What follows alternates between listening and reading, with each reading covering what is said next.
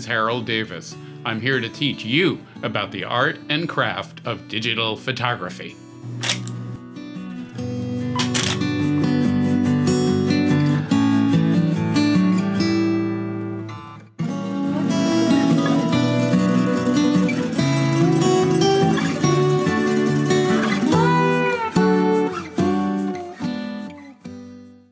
All right, let's get this webinar cooking. In case you don't know much about what Harold does, Harold is a best-selling author of many books, including our new book, Creative Garden Photography from Rocky Nook. You can pre-order it if you like. Harold is the developer of a unique technique for photographing flowers for transparency. He pioneered multi-raw processing, hand HDR processing, as well as developing a technique to enhance images using the lab color space. Harold is a Moab Master and a Zeiss Ambassador. He is an internationally known photographer and a sought-after workshop leader. If you would like to see more of what he does, please visit him at his website, digitalfieldguide.com. Now, I am going to hand the microphone over to Harold. Are you there? Hi, Phyllis. It's Hey so there. nice. It's so nice to listen to you this morning, and you do such a wonderful job here. I'm really proud of it. Oh, thank you. Hi, everyone. LAB color is a topic that is really dear to my heart, my photographic heart, and a very interesting topic, not very widely known. It's both quite technical in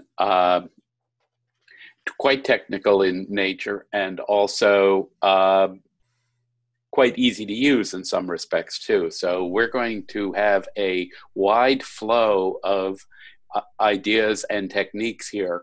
I can't get into what LAB does in Photoshop and how it works without explaining some of the basics about color spaces and how color spaces work. So we'll be doing that. And as Phyllis noted, I'll be also using Photoshop besides a slide presentation, and as well as the whiteboard facility that Zoom makes available. I think we'll find that having me klutz through the whiteboard thing is going to be interesting, virtually speaking. In person, when I give an in-person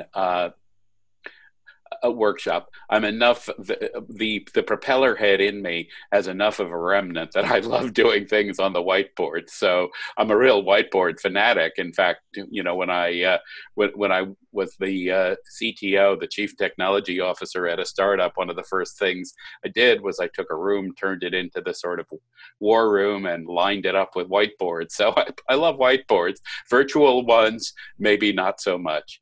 But anyhow, we'll see how that works. I'm really glad you're here today. LAB is fun. Using it creatively is more than fun. And with that said, I'm going to share my screen and get started on the presentation. Thanks, everyone.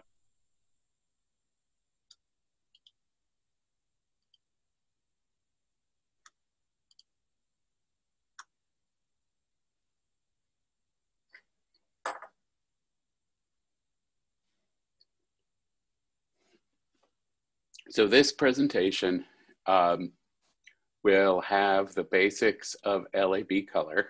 Excuse me. Here we just are arranging our deck here.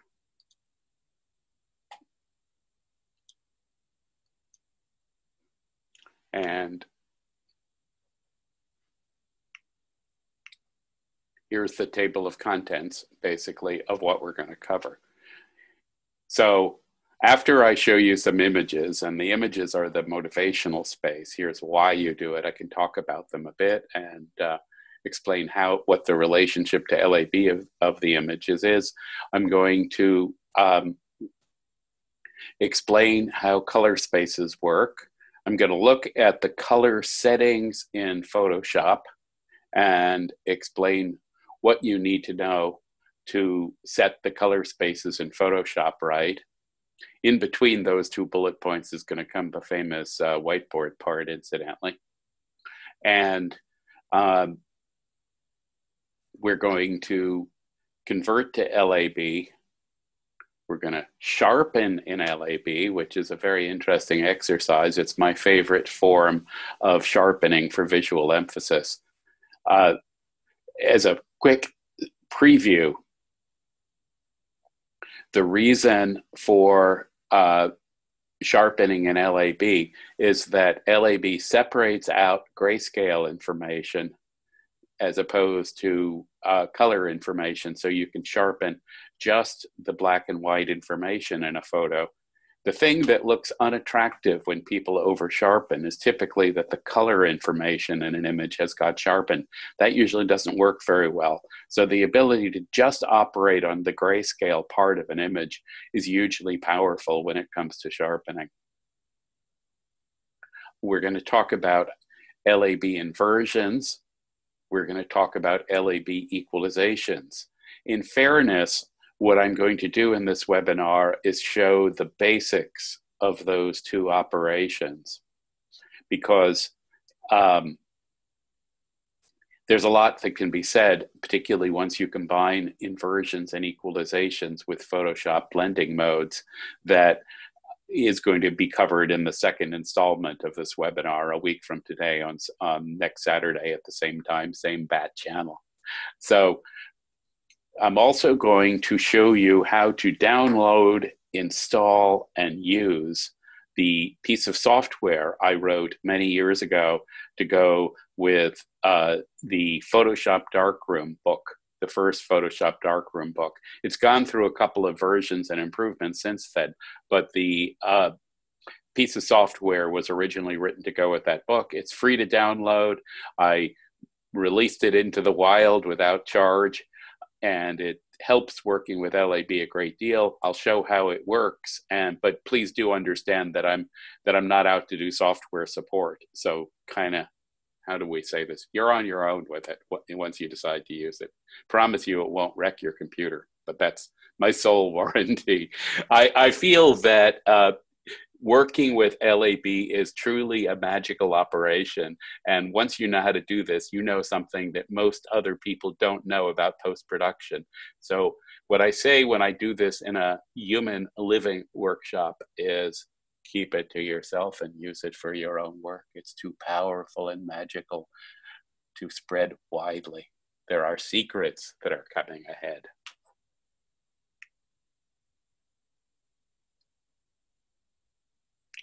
Creative destruction, great thing. It's part of creativity. You can't make things without breaking things. This is a LAB construction and composition in Photoshop.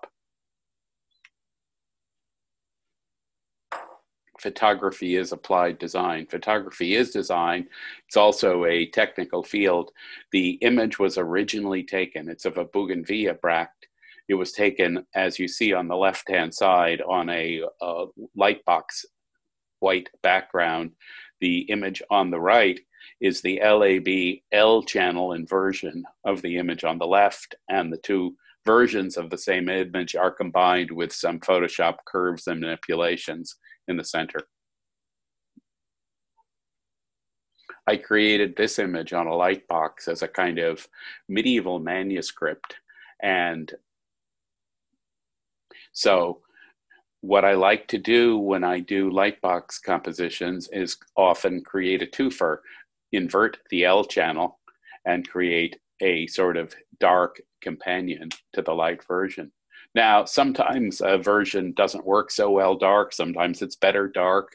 It really, the situation depends a lot on the individual image. Something like this image, I prefer the white version, which I called illumination. It looks to me like a page from an illuminated manuscript made in flowers. But, you know, the one on black has a certain striking presence too.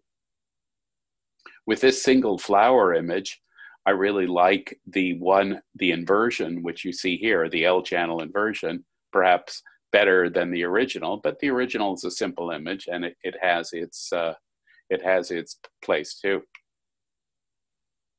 This is a complex image in post-production, not a simple one. What you see on the of the flowers is both an L channel inversion and an LAB channel inversion. So there are two different LAB inversions here combined on a virtual sheet of paper placed on a background that I photographed somewhere else in this wide world with thumbtacks that were virtually photographed into it.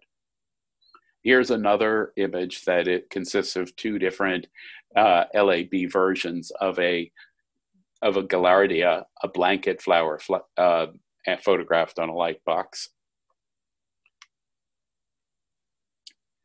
This is a fairly widely used and known image of mine of a clematis from the clematis vine that hangs over our front gate. Beautiful, beautiful flowers come off this. And it began life as an image like this, as a photograph on white, which is, I like, but it comes into its own as an LAB inversion. Here's another playing around with an L channel inversion and a straight version.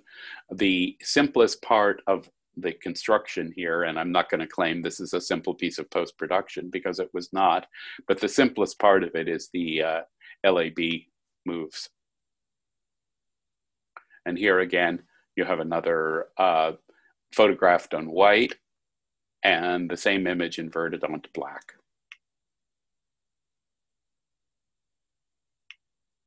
White, black.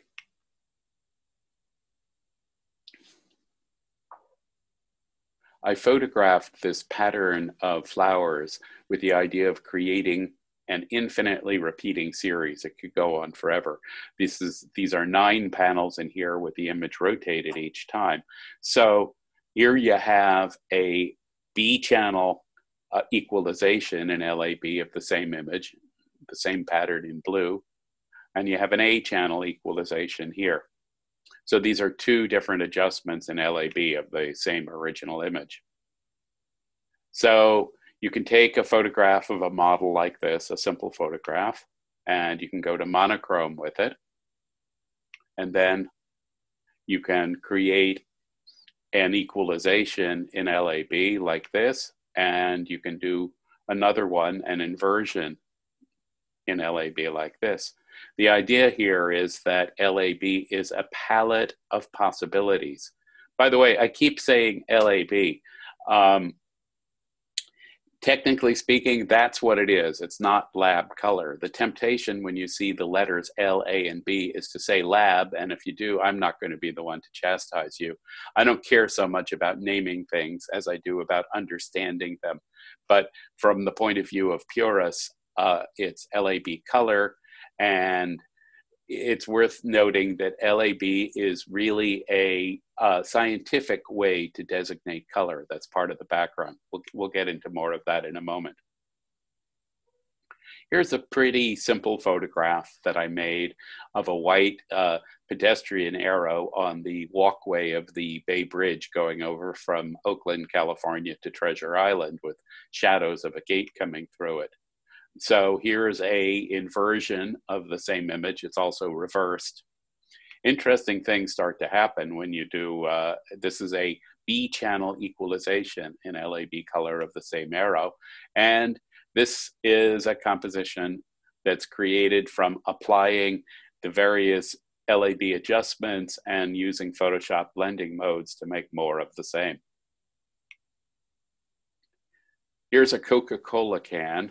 I don't drink this stuff anymore, as people have rightly said. It's kind of poison, but I do like the way it tastes. Actually, I don't drink sugar anymore, but okay. Leave that aside. This Coke can was sitting in our recycle bin and it rained. So I photographed it with raindrops in the recycle bin. Here's a A-channel inversion of the Coke can. In an A-channel inversion in LAB, what happens is that you swap red for greens and green for reds. Well, you know, you can get pretty funky with this stuff. Who'd believe that this thing came from a simple Coca-Cola can? And so on. The thing is that when you have a palette of color possibilities, from an artistic viewpoint, the question is, where do you stop and what do you do with them? Here's reflections that I shot a number of years ago in the skyscrapers in downtown Oakland, California.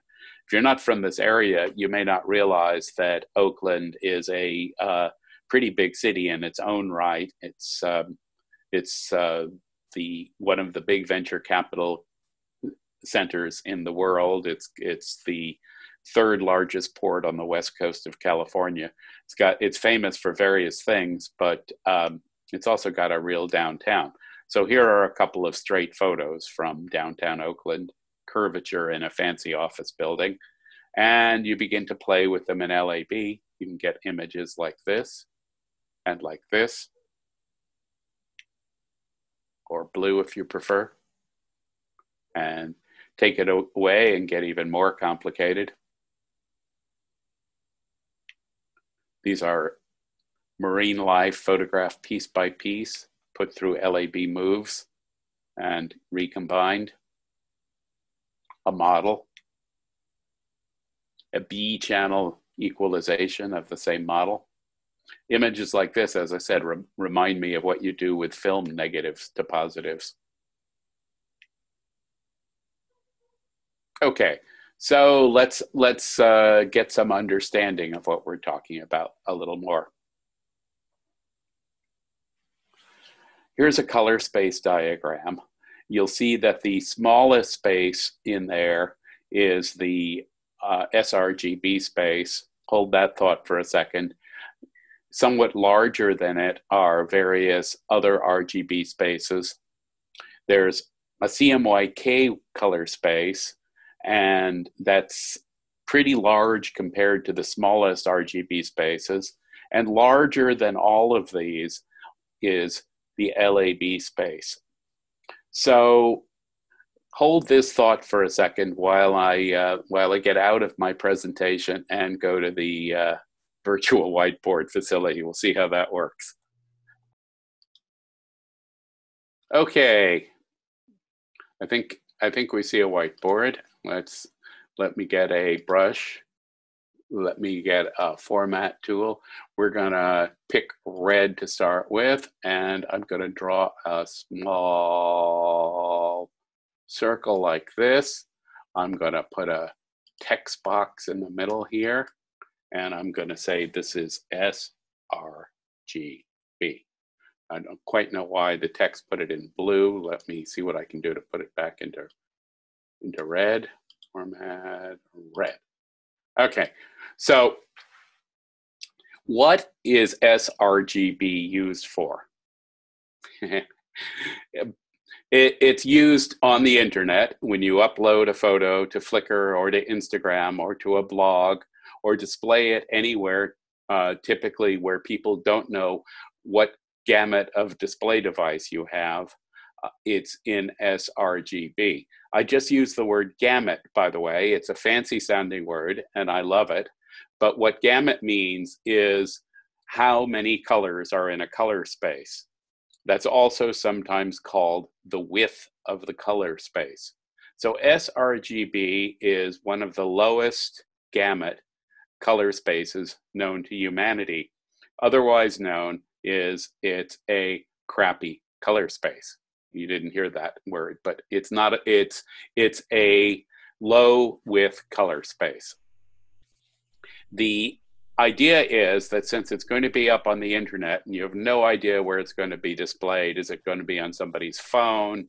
Is it going to be on some monitor that was made 20 years ago? One just doesn't know. So it has to be a kind of lowest common denominator thing. And therefore it contains the fewest colors.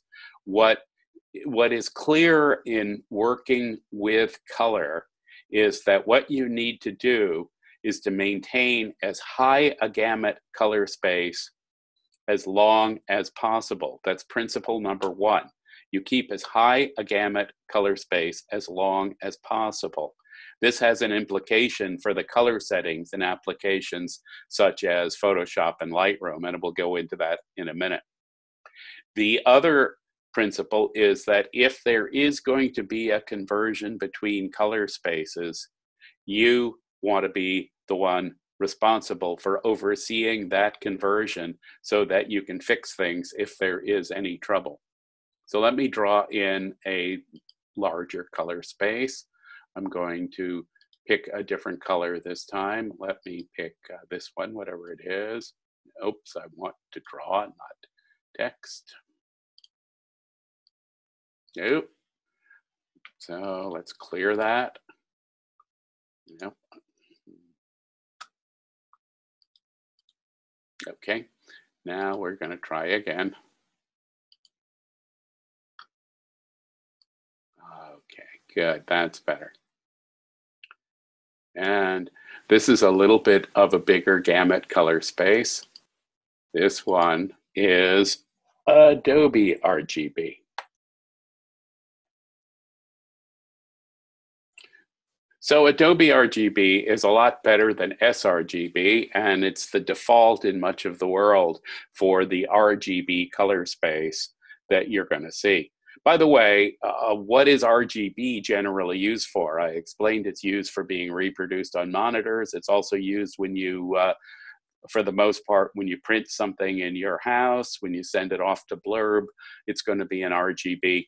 RGB, and you probably are going to be working in RGB in Photoshop or whatever other program you use for image manipulation. Okay, so there's Adobe RGB. It's a better choice than sRGB, but it's not the widest gamut that you can have in RGB. Let me draw the best gamut to be working in Photoshop. Do you think that I actually have a purple brush now? Yes, I do. Astounding. Okay, so this is Pro Photo RGB, and I need to get the color back to purple.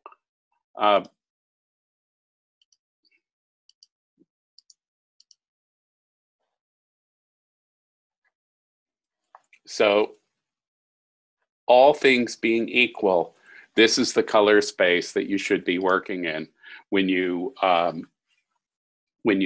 start working in Photoshop or Lightroom, is Pro Photo RGB.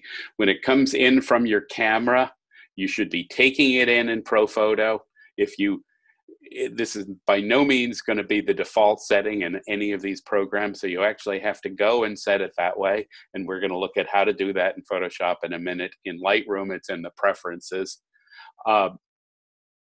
If you take it in sRGB, the colors, the differential in the colors between sRGB and Pro Photo RGB are gone, and they're gone forever. You can't actually say, I'm going to get it back just by switching to Pro Photo RGB. So keep as high a gamut color space as you can, as long as possible.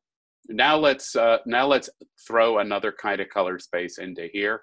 Let's see what I can do to get another color up. Let's try orange. Okay. Harold, Joe has a question. Joe, just hold on one sec. Let me just see if I can figure out how to put an orange text box in here to indicate it, and then I'll be very happy to address the question.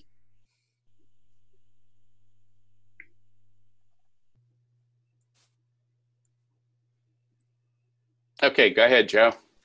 Joe wants, me and Joe. Joe wants to know Pro Photo, the impact of 8-bit versus 16-bit. Well, more bits is better. There's a lot you can say about that. Technically, you want to be in 16-bit is the bottom line. Thanks, Joe. Someday perhaps people will be working in 32 bits. Mostly, for the most part, it's not really very practical or feasible at this point. There's an exponential difference in the dynamic range of colors between 8-bit and 16-bit. So make sure your camera is set to the highest bit depth for recording color. Make sure it's brought in to Photoshop or Lightroom in 16-bit Pro Photo RGB. So what's CMYK used for? CMYK is a different way of designating color. First of all, what I didn't say about RGB is that RGB stands for the 3 channels that exist in RGB color spaces: R, red, green, and blue. CMYK is cyan, magenta, yellow, and K is black. For some reason, since time immemorial, K has stood for the black channel in CMYK. CMYK is used for printing. When Phyllis and I send our new book, Creative Garden Photography, off to Korea to be printed, it's going to go as a CMYK files.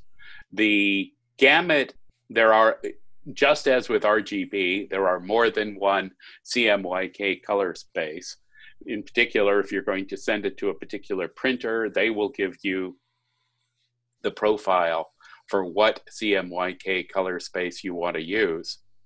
The gamut of CMYK is roughly equivalent, depending upon the specific kind of CMYK, to the larger RGB color spaces. However, the Venn diagram does not exactly overlap. If you notice here, the way I've drawn it, there's let me pick a different color here. Let me see. Oh, we'll go back to red. Let's see. Do I have this in red? Nope, I don't. Red. Okay, I think we're good.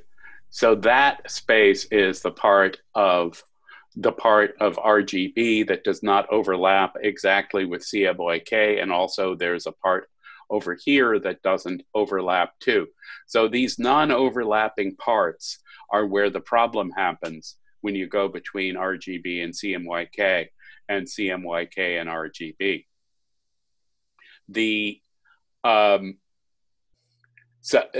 Everything else is just fine. There's never a problem in these areas when you convert between RGB and CMYK. It's only over here and over here.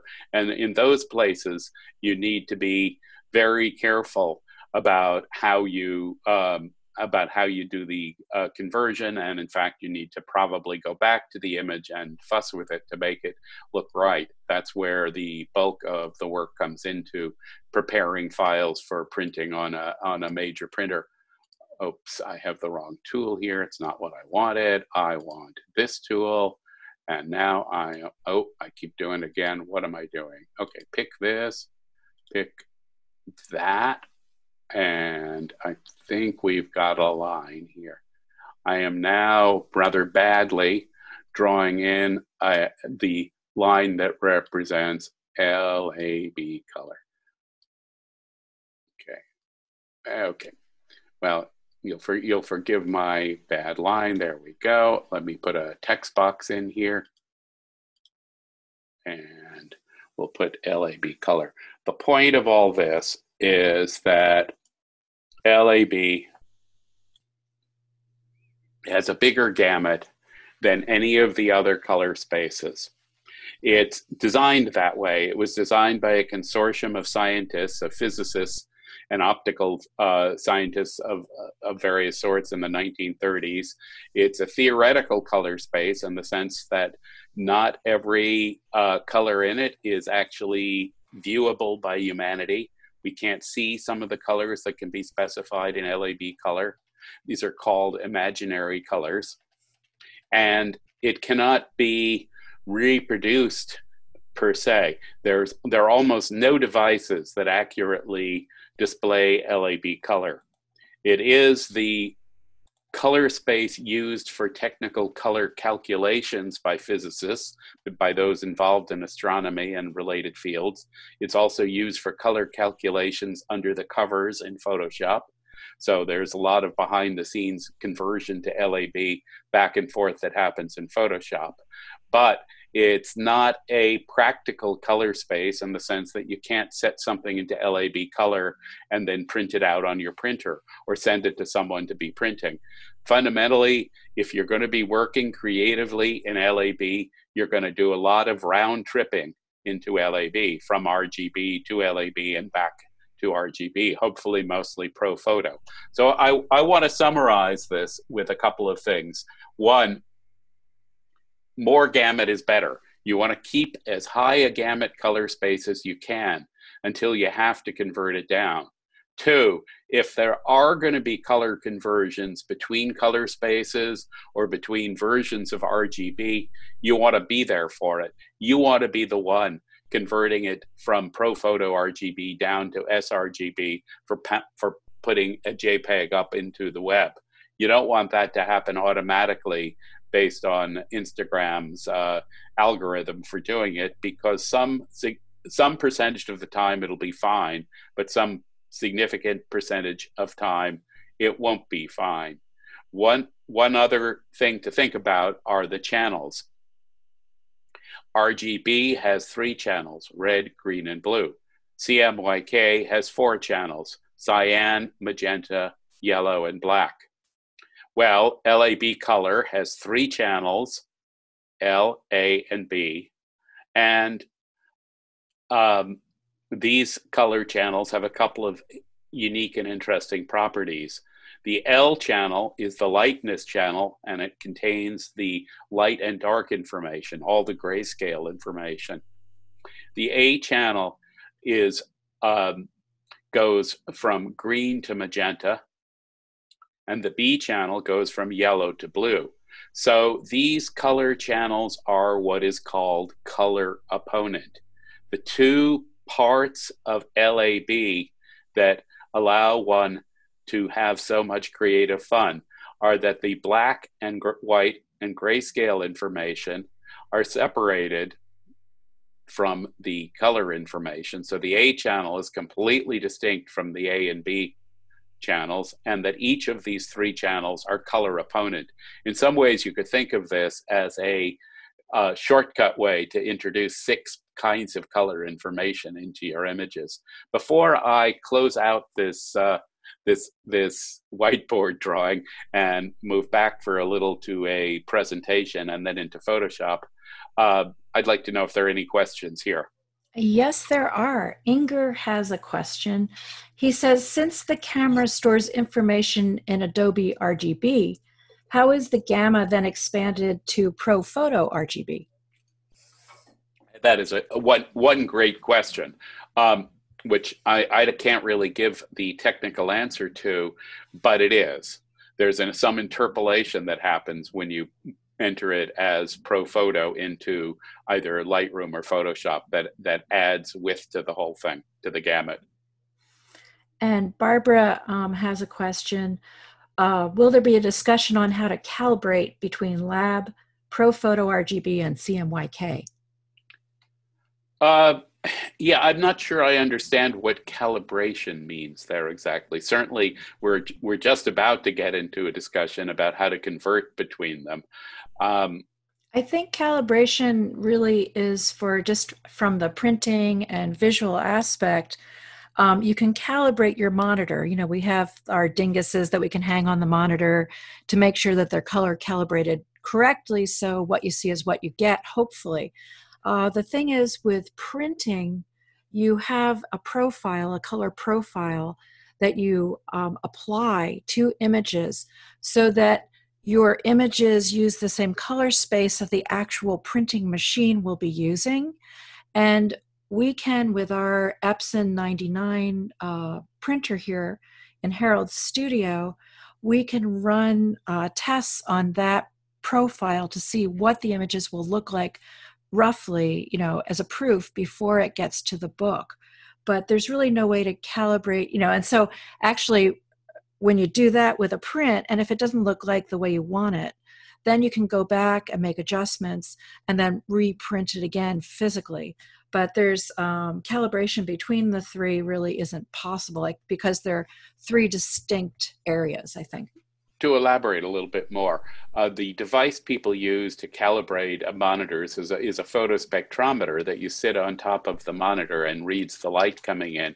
And the real idea there is to level the playing field. You don't want to be looking at something that is much yellower one day than the next day. However, LAB color presents calibration difficulties for starters because it can't accurately be displayed, and it certainly can't be printed.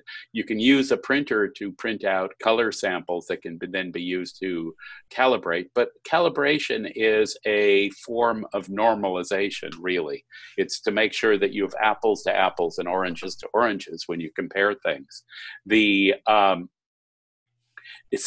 And that's really not something that's completely easy to do with color spaces that are as different in definition as LAB and the others.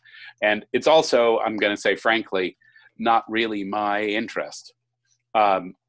You've seen some pretty wild images that I've put together using this technology. My interest is using technology to put together interesting and exciting images, not to be a technical not to be a technical retoucher. Basically, there are situations in which understanding how you calibrate back and forth between color spaces is really very important, but making art out of them is probably not one of them.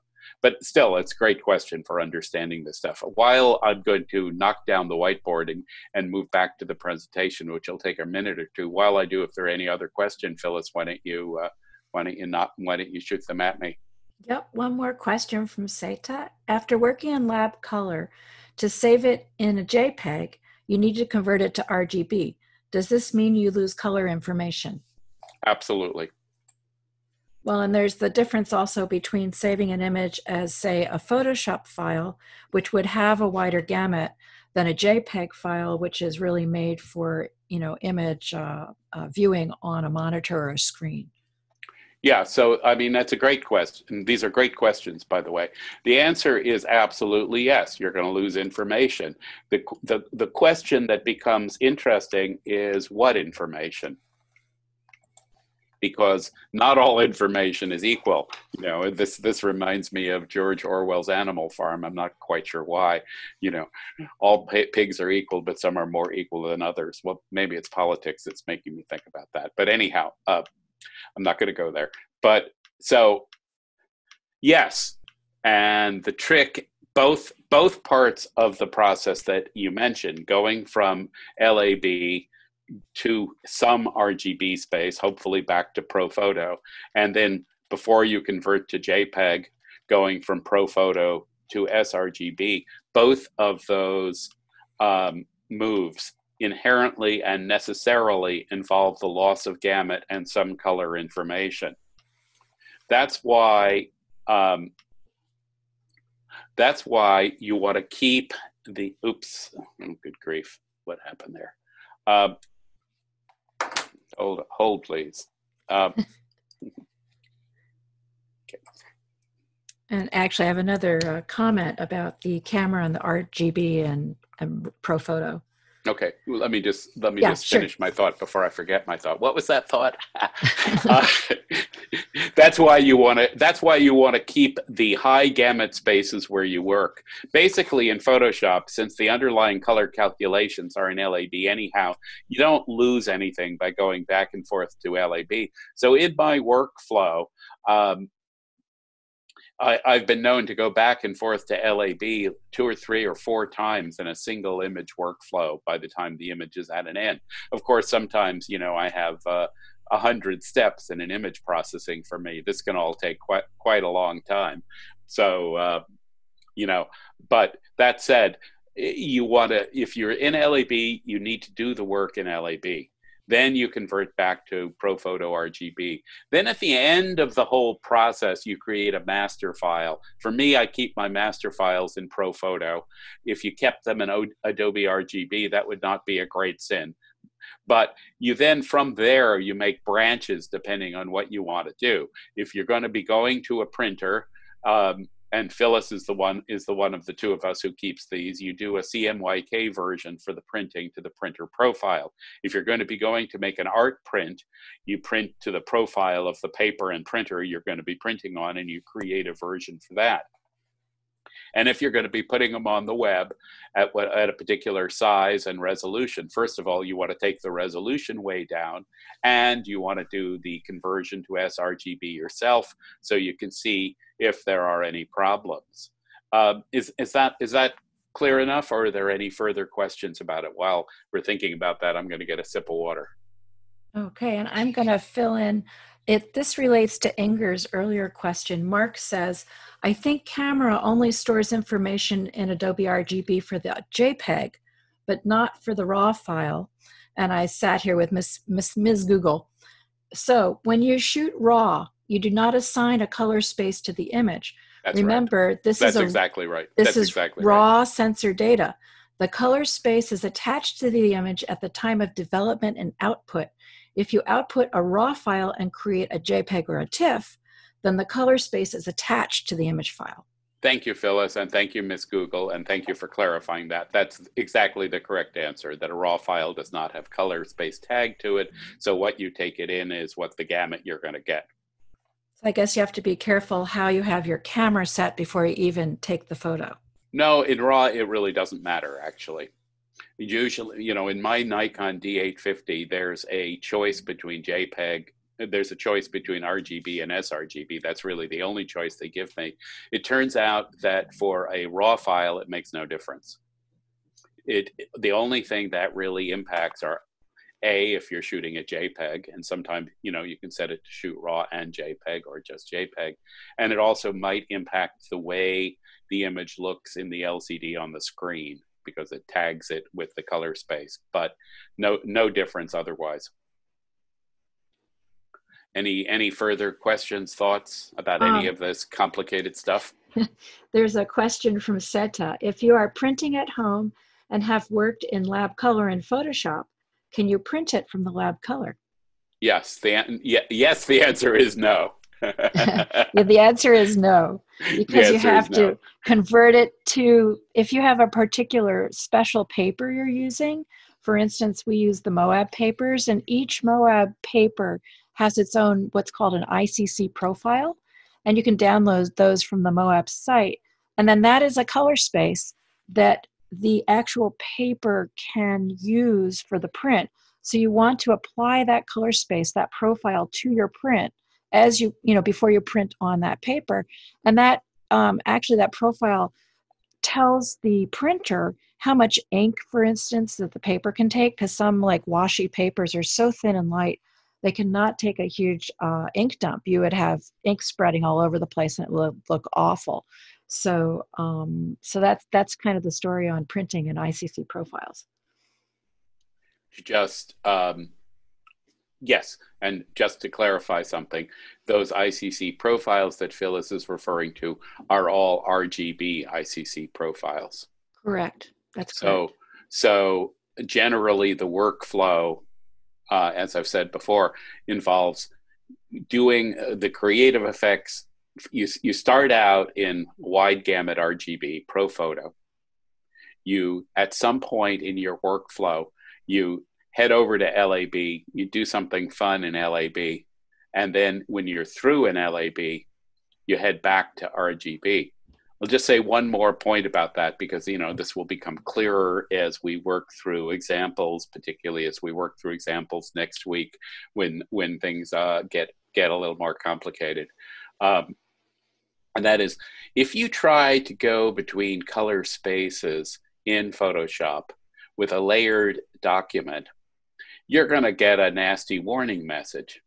Are you really sure you want to do this? We can't guarantee that the color values will be the same. I mean, it doesn't put it that way, and it's not polite. It doesn't say, are you really sure? But that's what the message says.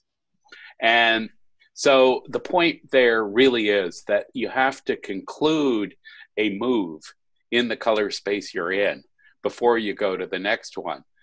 Part of my workflow is I keep archived versions of everything before I layer down. So if I'm doing something in Photoshop that takes 3 or 4 layers, and most things take 3 or 4 layers at least, I save a version of that, I layer it down, and then I convert it back to RGB. And the same thing in RGB before I go to LAB. You need to be careful that your moves between color spaces are with single layer documents. Okay, that'll become clearer as we take a look at some examples. Up on your screen, you should see a channel diagram in Photoshop. Okay.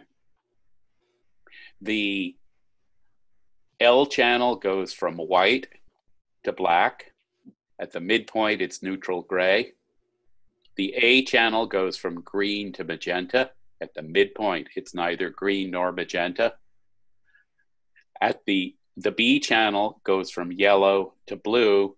At the midpoint, it's neither yellow nor blue. This is, how can I put this as politely as Photoshop's messages? A little hard to wrap one's brain around, but you'll see how it works in practice. All right, let's go to Photoshop. Enough talk. Okay. Where are we? Here we are. And Ron had the question, what do you mean by color opponents? Well, you put on a suit of armor and you go out and you start punching at the color. Jousting with the colors. No, with jousting with the color. No, the phrase color opponent means that each channel contains a color and its opposite. For example, take the B channel. At the highest value on either end of the B channel is yellow and blue. So yellow and blue are opposite colors on the color wheel, right? So that's what color opponent means.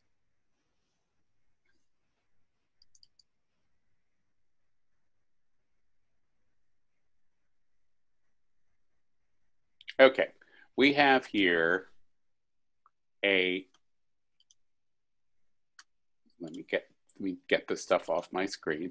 We have here a fairly nice, gosh, not sure I remember what this flower was. You remember, Phyllis, what it was?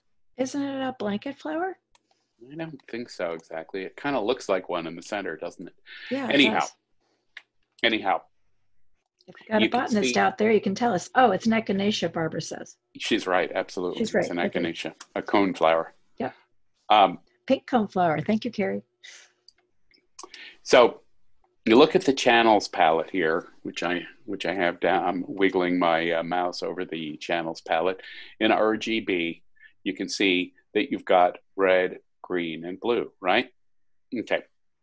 So the color settings in Photoshop are, come on, Photoshop, be good, are down at the bottom of the edit menu. So what you want to be careful about is the working spaces drop-down lists in the color settings dialog, okay? By default, your settings will not look like this. They should, okay? So by default, most likely, you're going to have sRGB, and technically speaking, it's not actually sRGB, it's sRGB IEC 61966-2.1. Don't ask, okay? So it's not a terrible sin if it's Adobe RGB instead of ProPhoto, but you will lose a bit of gamut that way. You want to make sure that your working space is set to RGB. Notice also that I have personalized the settings here. They're mine. You do that using the save and you load, because sometimes somebody else needs to use my computers, or we may need to adopt them for a particular ICC profile. You can begin to see lists of some of the many other possibilities that are here under the various kinds of profiles. Well, actually, if you use my production machine, you see about 200 profiles there. Generally, you want to preserve embedded profiles. It's actually a good idea to have your computer tell you if there are profile mismatches or if you have an image without a profile. So this is an important dialogue, because what it really does is it sets up what are the defaults. You set this, and then you open an image from your camera into Photoshop, it's going to come in as ProPhoto RGB, okay? To actually convert an image, you can either use the assign profile, or better, the convert to profile dialog. This is the first place that you convert an image to LAB color. Um, when you use the convert to profile dialog and you're converting from ProPhoto RGB to LAB color space, you want to, first of all, I choose LAB from the drop-down list here, and it's higher up. It's, you note it's alone by itself. There's only one LAB. And you want to make sure that the engine is set to Adobe, not Apple, which is the other possibility here usually. And you want the intent to be relative colorimetric. And you want to check the Use Black Point Compensation box. Okay? Those are important settings, but the good news is that once you've done them once, then you don't have to go through them again because your previous settings are saved as the default, and you can simply go image mode LAB color like this, and it has the same impact, exactly the same impact as using the convert to profile dialog. So let's go ahead and do the convert to profile. And I'll choose LAB here. Remember, my engine's at Adobe, my intent is relative colorimetric, and I have black point compensation checked. And the image looks just the same way, but if you look in the channels panel over here, you'll see that I have lightness A and B. Are there any questions about this color management stuff in Photoshop? I've now given you the gist of an expensive color management course, by the way, and really in terms of what you need to know for this stuff, this is about what you need to know. Any questions about it before I move on here?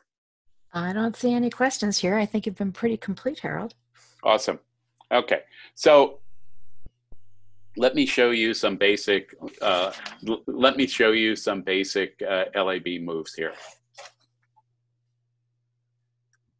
If I can get my mouse back, that is.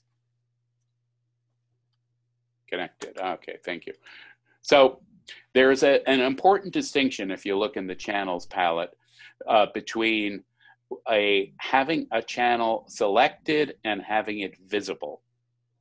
Okay, right now I have the lightness channel, the black and white information selected. I also have it visible.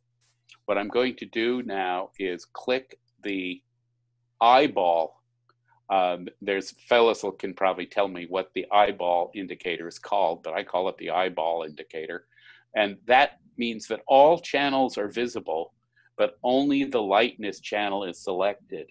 That means that the operations I do on the lightness channel will only show on the lightness channel, but I'll see what it does across the channels. Note that the internal representation of all the channels is in grayscale. That doesn't mean that's the way it shows in your image, but that's the internal representation. What I'm now going to do is I'm going to use the color opponent property of the LAB channels to swap white and black with this image. So let me do that. Image, adjustment, invert. Invert swaps the values of the channel. So that's really pretty gosh darn amazing if you ask me. One simple thing. Okay, let me note before I go further here that it's important if you're going to do anything further with this image that you reselect all the channels. If you don't do that, and I've not done that many times in my life, and you try and copy it over or do something, you're going to actually be copying over simply the grayscale representation of the L channel. Okay, let me go back in the history channel and show you a few other things. What happens if you invert all three channels and not just the L channel? Image, adjustment, invert. Okay, you get a pretty different look. This is like a science fiction flower with blue instead of the one with red. Sure, white and black have been swapped because you've swapped the L channel, but you've also inverted the other channels. Okay. Okay, let's go back and let's invert the A channel. Again, I'm eyeballing all the channels. Image, adjustment, invert. Okay, I just swapped reds and greens. Okay. And let's go back and swap the B channel.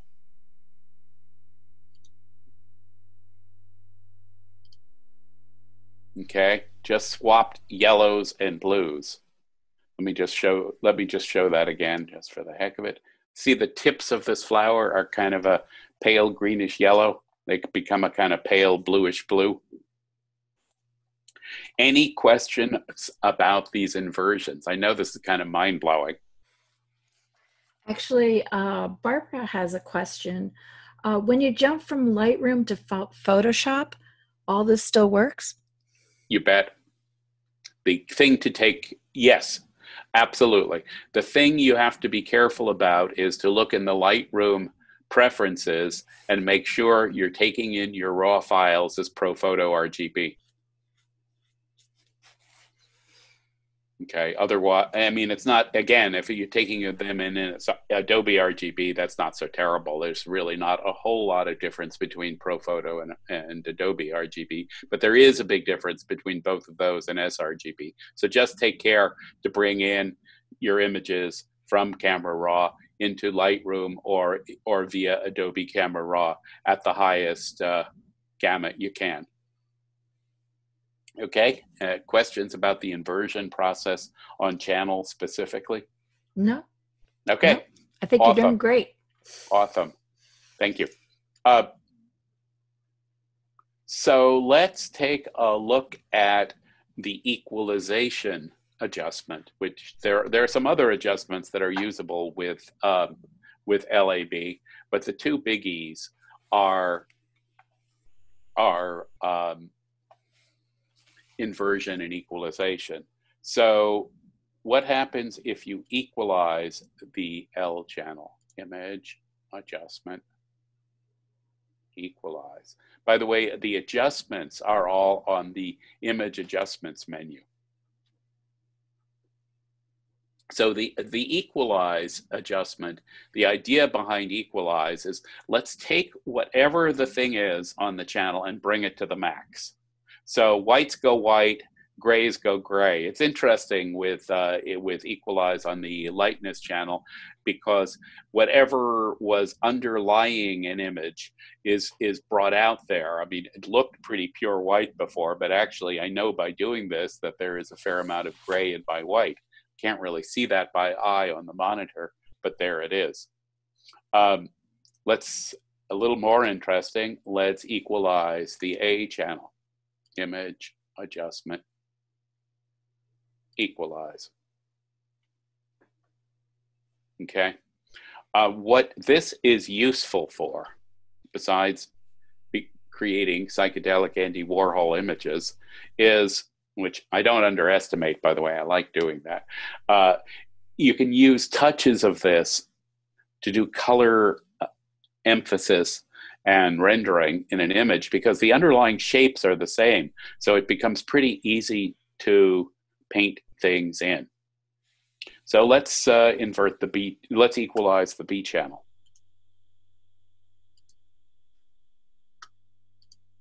Image, adjustments, equalize.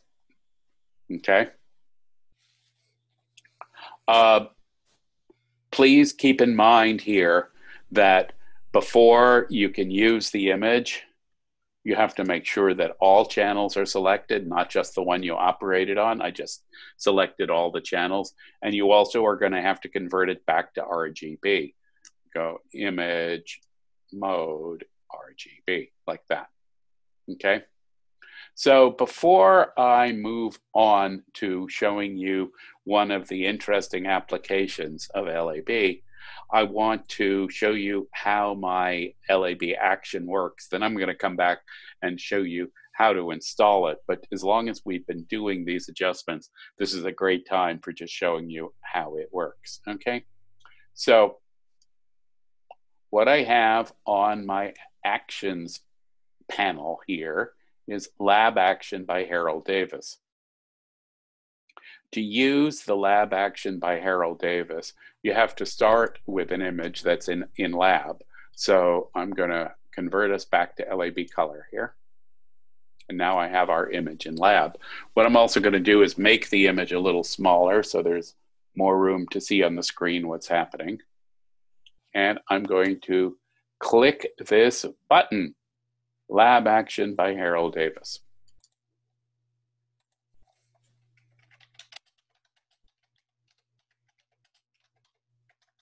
So what I've done here is I've taken my image and I've created a palette of possibilities.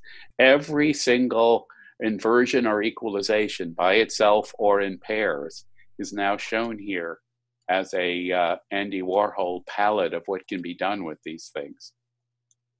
Okay, just going to shut the channels palette for the moment to make more room up here. And the way I use these is to copy parts of them and make as a palette of possibilities, because I have all the, first of all, I look at it and I say, well, you know, that version on black is pretty cool. Let me do something with it. So that's a possibility. But also I say, well, you know, I like the wingtip here.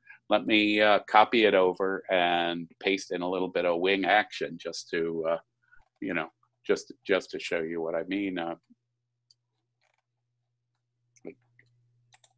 Okay, come on. That wasn't such a good...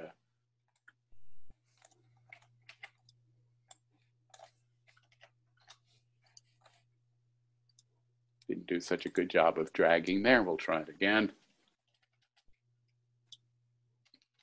Okay, so I have the, okay, I should have known I was going to need the layers palette. I have the B equalization on top here.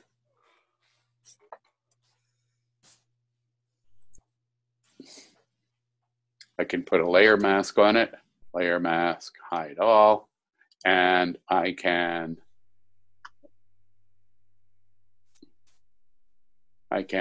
paint in with using the brush tool. I can paint in some wings. I generally, and that will amplify the color.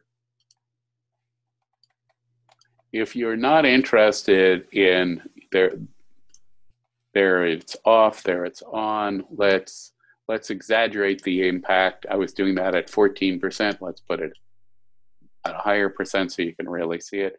If you're not interested in an exaggerated attempt, I usually don't paint in LAB equalizations at greater than about 20%. So, questions about this before I move on? Yes, Inger has a question. Can the L channel be used for keeping the background completely white when doing the high key pictures? Well, that's a great question, and the answer is yes. Yes, it absolutely can, because you can use the L channel you can use a curve adjustment on the L channel to maintain a whiter white on a white background. That's one of the techniques that I'll be visiting, in fact, on Thursday in the advanced processing section of the Flowers webinar. Yes, absolutely. Good question. And Jim has the question, can you do this in spots? And I think maybe he's talking about layers with layer masks and painting. Yeah, let's have a look at the layer mask I just created over here. So that's a spot, right? Right. Well, those little white dots are what's being hidden because it's actually it's a hide all layer mask. So the little white dots are revealing the layer underneath. So the right. little So tiny that's bit. painting in controlled spots would be a fair way to describe that. Correct. So yeah, yes is the answer. And Carrie wants to know, which of your books give us the most current teachings of lab? Well, it's hard to beat the first Photoshop Darkroom book. That's the book where I really took on LAB most. We are very pleased with the sections that we've written in the new garden photography book You see, the garden photography book is much more than garden photography, really, because the first part of the book, the first part is about what are gardens. The second part, and why would I like them? Not that I need to write about that, but I did. The second part is how do you go out in the field and deal with the lighting and exposure in gardens. The third part is how do you take the gardens into your studio. So that was a great excuse for writing about lightbox photography at LAB. And the publisher wanted us to also. They chose an image for the cover that's a lightbox image, and we said, that's great. And then they said, yeah, we think it's great too, but you are going to show how to make this image, aren't you? And I said, of course I am. So probably the most step-by-step account of how to do this stuff is in the new book that's coming up, with the possible exception of the LAB material in the Photoshop darkroom, which we're very proud to say was written a long time ago by internet standards, and is still a widely used and read book on Photoshop techniques.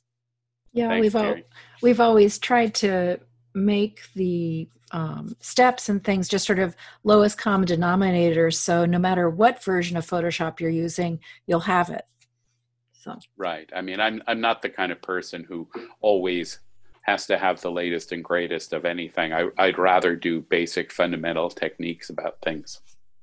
And go ahead. Nancy would like to know, will your actions work with the perpetual version PS6? I believe, don't hang, draw, and quarter me if this isn't true, but I believe so. It works. I have to admit, I'm a Luddite. I still love my CS2. You're going to laugh at me, everybody. But but it works with CS2. So I have a feeling it probably does. Yeah, I think so. There's nothing, LAB and LAB adjustments have been with Photoshop since the very beginning, since it is how fundamentally colors are worked on in the software. There's nothing in the action that doesn't involve basic LAB modifications and moves. So I think so. But as I say, it's unsupported software. Okay, I'm going to close out these files. And let me show one more interesting thing you can do with LAB, and then I'm going to go and talk about how to find and install the action, and then I think we're going to wrap it up for the day with more next time. Okay, let's see, where was this? I know I had it in here somewhere.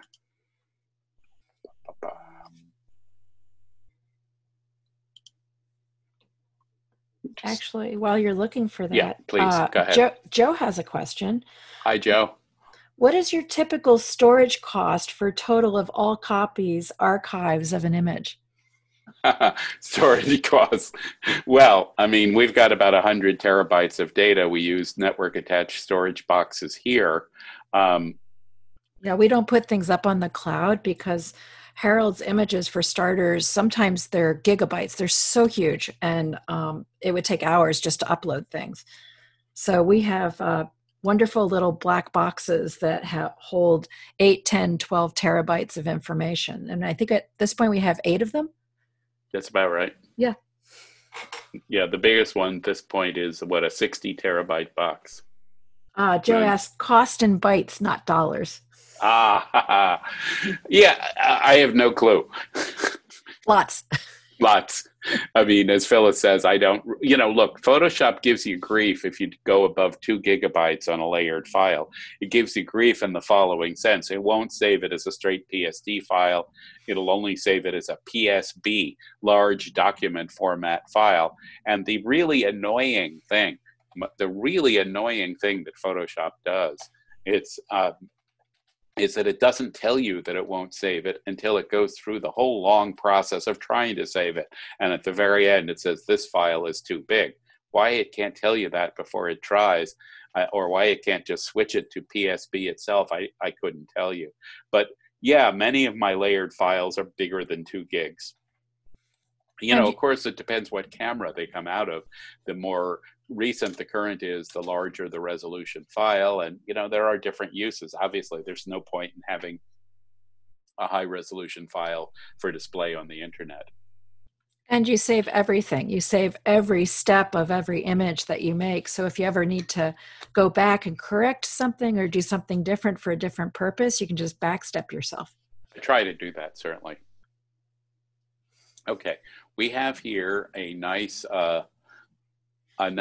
star trail image photographed in the Saline Valley near the Nevada border, near Death Valley in California, back in my wandering days, shall we say?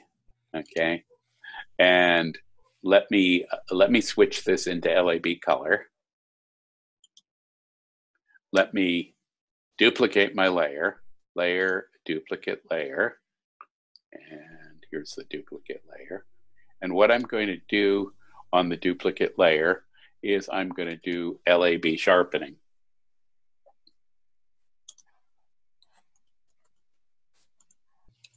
So the point here is to sharpen just the lightness channel, not the black and white channels. To really see what we're going to do, what it does is you have to move in pretty close, okay?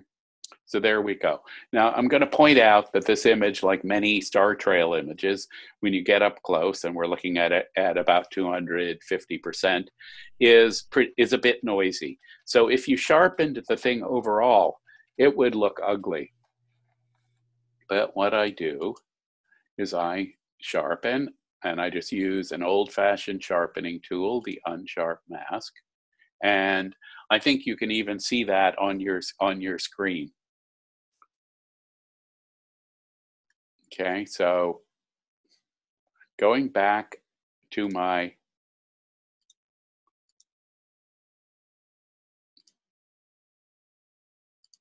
come on.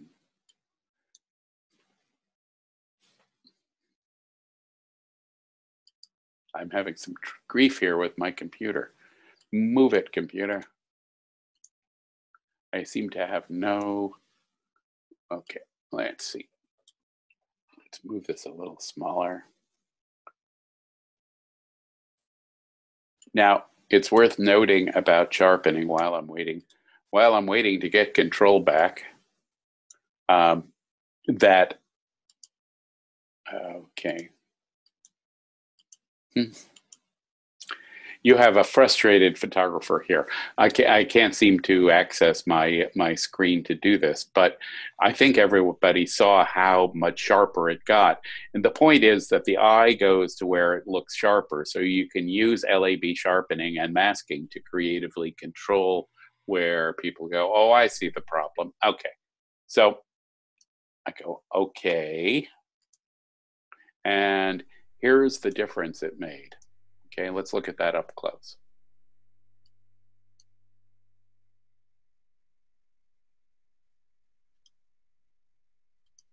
It's pretty dramatic, and it's also still reasonably attractive. What I could do is I could take down the overall sharpening layer like that if I wanted, so it doesn't have to be at 100%. What I could also do is I could put a layer mask on it, hide all, and so maybe I'd like the foreground to not be quite so sharp, but I want my star trails to be sharpened. I could put a gradient mask on like that, and then I could have the star trails sharp. This for when I'm sharpening for visual emphasis, there are three kinds of sharpening.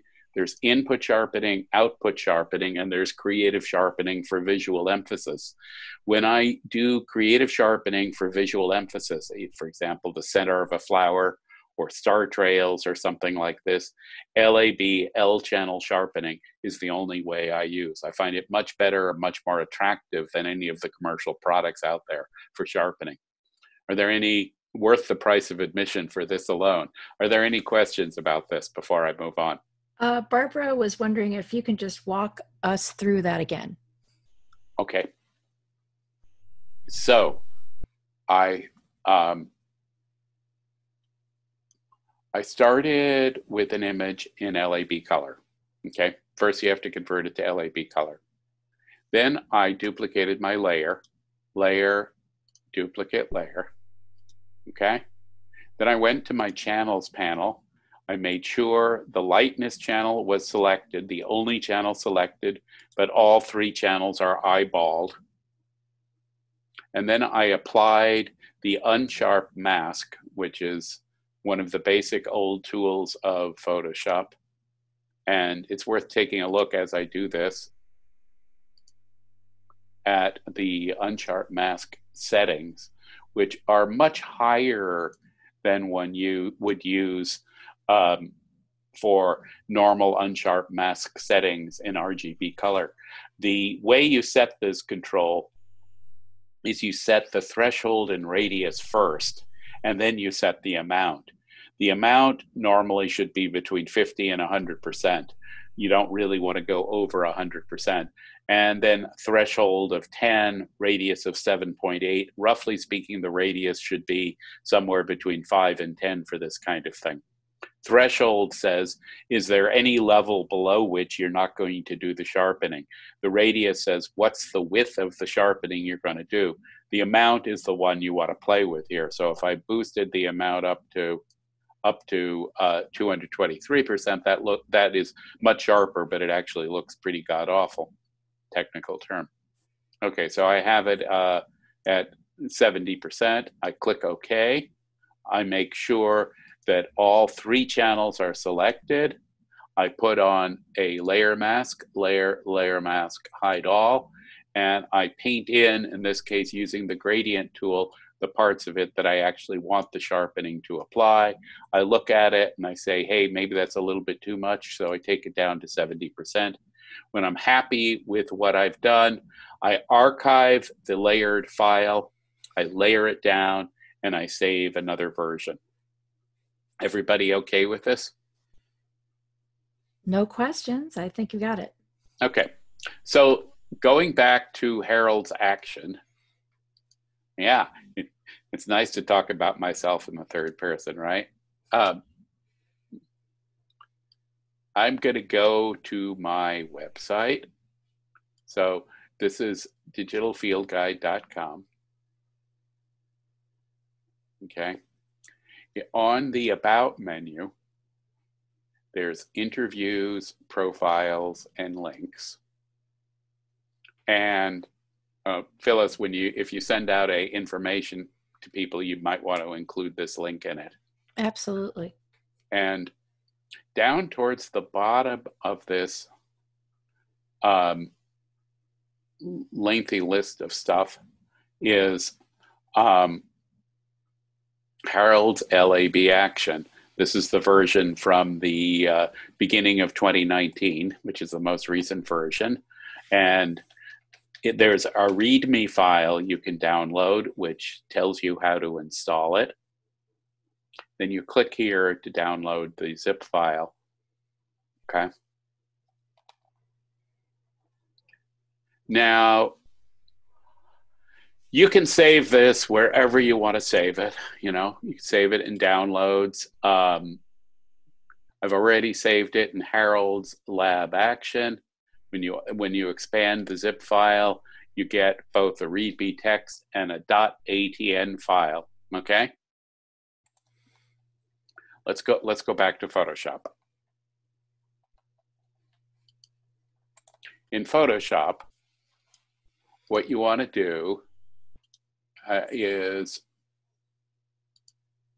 you want to make sure the Actions panel is open. Now, normally when you open the Actions panel the first time, it's going to come up not in button mode, so it's going to look something like this. Okay? Can everyone see my Actions panel here? I'm going to expand it out. It looks like a bit of a nasty mess, right? So what you can do to make this a little more manageable is you click the little menu here and you turn it into button mode. So to load my action with that same menu, you go Load Action, and it will open up a dialog, and you can go find what you just downloaded. Download, Harold's lab action, and you select it, you click open, and it's going to appear on the button menu. I do urge you to use the actions panel in button mode for sanity's sake. And really, the only thing you need to know about using this is that you need to have an open file in LAB before you click it. And presumably, the smart thing to do is to make that open file in LAB a copy of your original file. You don't necessarily want to be fooling around with the original one as you fool around with LAB, as in fool around with one thing at one time, or as my grandma liked to say, with one rear end, you can only dance at one wedding. So, well, anyhow, I don't know where I was going with that, but there you go.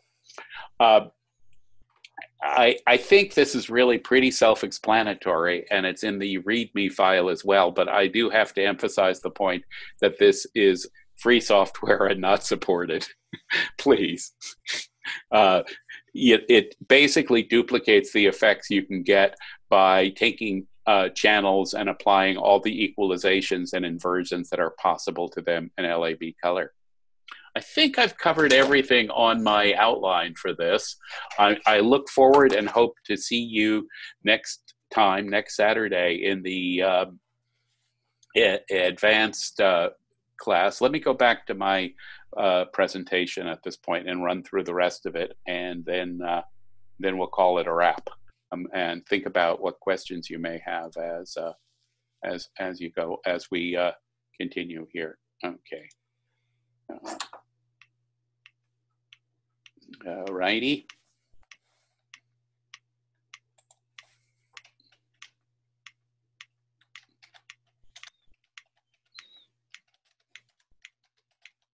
So I was demonstrating various ways you can apply the moves we've seen, the equalizations and inversions. Of course, when you begin to apply those equalizations and inversions and then bring the vast power of Photoshop's blending modes for channels into play, it becomes almost exponentially more possibilities. In fact, sometimes my problem with LAB color is understanding all the different things I can do and saying, hey, which of these are worth doing, which are not. This is a paper bark tree bark, and so it went here, then it went here, then it went here, and then it went here.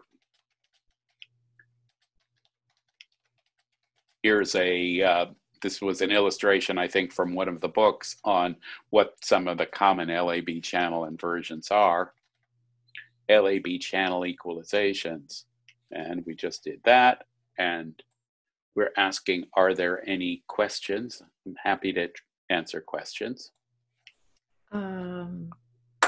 Actually, I don't have any questions at the moment, just questions about where can we sign up for the next one, and I'm putting in links.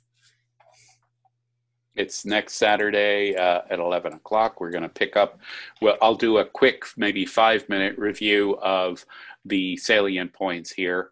I won't cover sharpening again, I don't think, because that's a separate topic in and of itself. We'll do a quick salient review of inversions, equalization, of converting to LAB, inversions, equalizations, and how to run my macro, and then we'll pick up and do some really fun stuff from there. Here's contact information for me.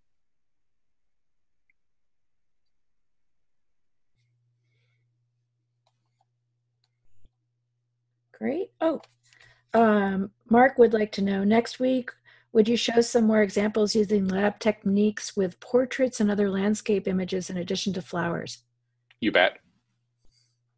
Not so much portraits, probably. I'll see if I have some good ones, but certainly landscapes.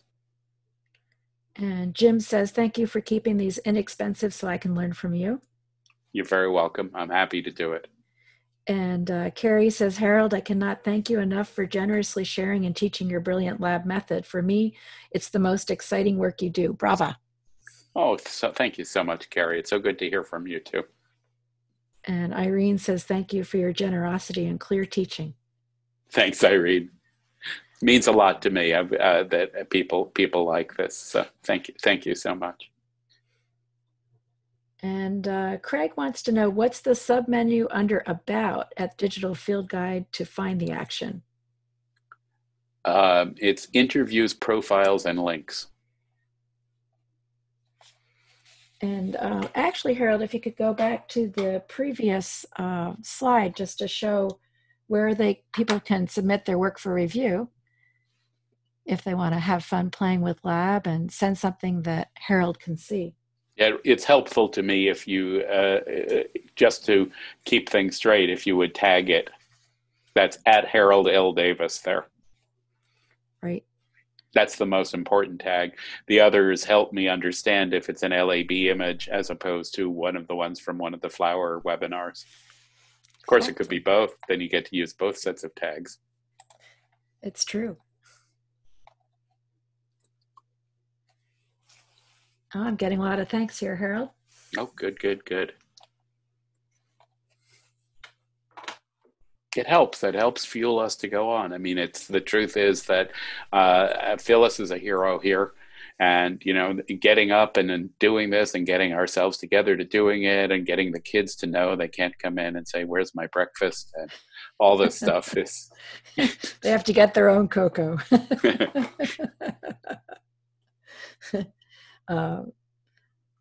William says, thank you for a great class. It's always a pleasure to be part of your class. It's a great learning experience.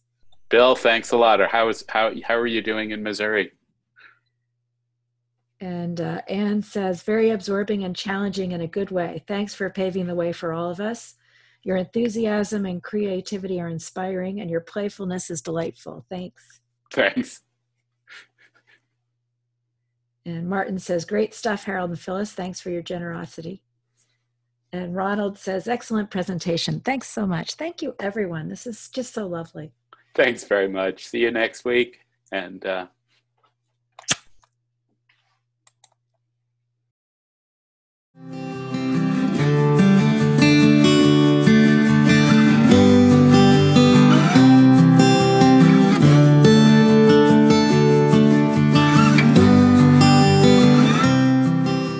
I hope you enjoyed this video and found it informative. Be creative and stay mighty.